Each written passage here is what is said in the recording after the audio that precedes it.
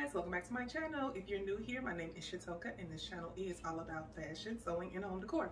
So today's video, I'm just gonna do a quick pattern review on this skirt that I have on. I actually made two and it is a Mccalls pattern. It is 7931. So really simple slip skirt.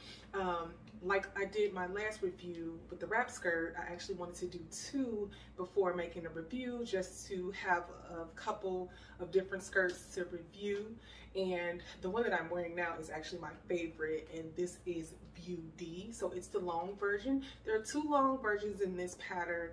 One is C. It has a side split, and then D does not have a side split, but they're the same pieces that comes with it. And this is super easy, super beginner friendly. So if you're new to sewing, definitely would recommend doing this pattern. It's literally 4 pieces. You have your front, your back, and you have the waistband. And I actually did something different with the waistband on the other one that I made. So definitely this one, which is View D, is my favorite. I prefer this length. I did View B for the other one, which is going to be a black satin charmeuse fabric that I use, and it was my first time doing the black satin, well, I'm sorry, the charmeuse fabric, and I thought it would be good, but I'm really not a fan. Like, it kind of stretched a little bit more than I would like.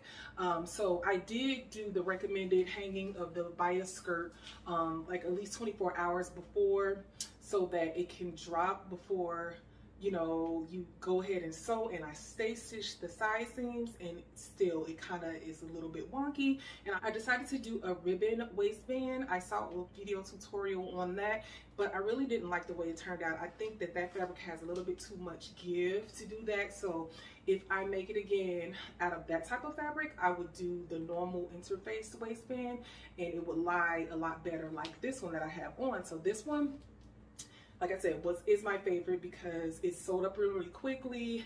It has an invisible zipper on the side, but really simple. Definitely, you should definitely make it if you don't already have this pattern. And the slip skirt has been trending for like at least the last 3 years. Some people dress it up, and you can also do it very casually. I've seen it done with sneakers and a graphic tee, which I'll have it styled. You guys will see some video on how I styled the black one with actually a graphic tee.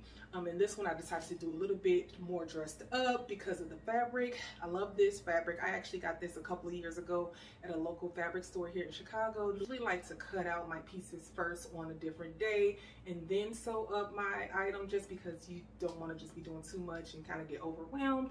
To me, just tackling each thing at a time makes it easier and less stressful. I did this one first, and then I decided, like I said, I wanted to do another skirt for my pattern review, and then I did the second one. So I definitely think that I'm going to take out that ribbon waistband and actually interface the waistband and do it the correct way, the way the pattern instructions states, because like I said, it's kind of stretched out. It was a no-go. Like, I put it on and styled it and did a little video for you all so you guys can see, but I don't think it's a total fail if I just fix that part. But I wanted to get at least a video to show you guys how it looks as is right now, and then, like I said, in the future I'm gonna definitely fix it up. But that charmeuse fabric, it was really inexpensive, like $2.99 a yard, and I was just like, oh, I kind of see why, because it's kind of, I don't know, maybe just something else, because of this slip skirt, you know, it's cut on a bias, and so it's already going to have a little bit of stretch and more give than something that you would do normally. So yeah, definitely if I do it again, I think I do want to do like a bright color for the summertime, but I'll definitely do the length of View D. I just prefer that on me better instead of the shorter version that I did. There are tons of tutorials on DIY slip skirts. I've seen some with patterns, and I've seen some where you can actually do them on your own.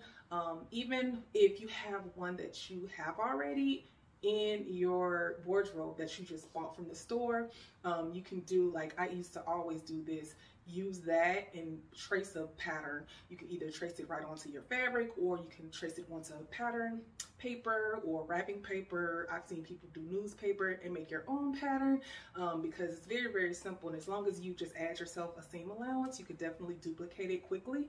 But yeah, I definitely see many, many more of these for this. Well, we're going into summer now for the summertime, but definitely in the spring too. And I honestly don't think that this is a seasonal item. This is definitely could be worn in the fall with some boots and like layers. Super cute, super feminine.